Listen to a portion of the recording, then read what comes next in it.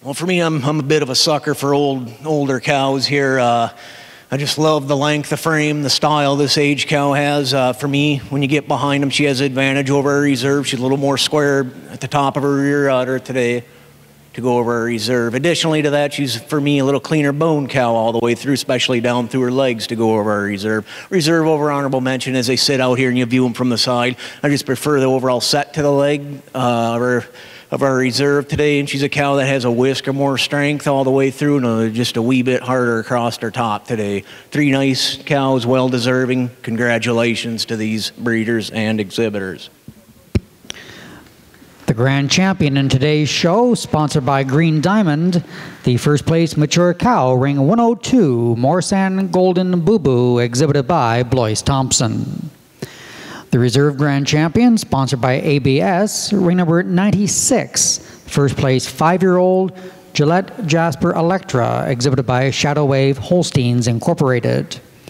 And the honorable mention, sponsored by Island Dairy Services, was ring number 89, the first place 4-year-old Cobequid Atwood Thistle, exhibited by Cobequid Holsteins. So once again, the grand champion, ring number 102, the reserve grand champion, ring 96, the honorable mention to ring 89. Next to the ring will be the breeder's herd.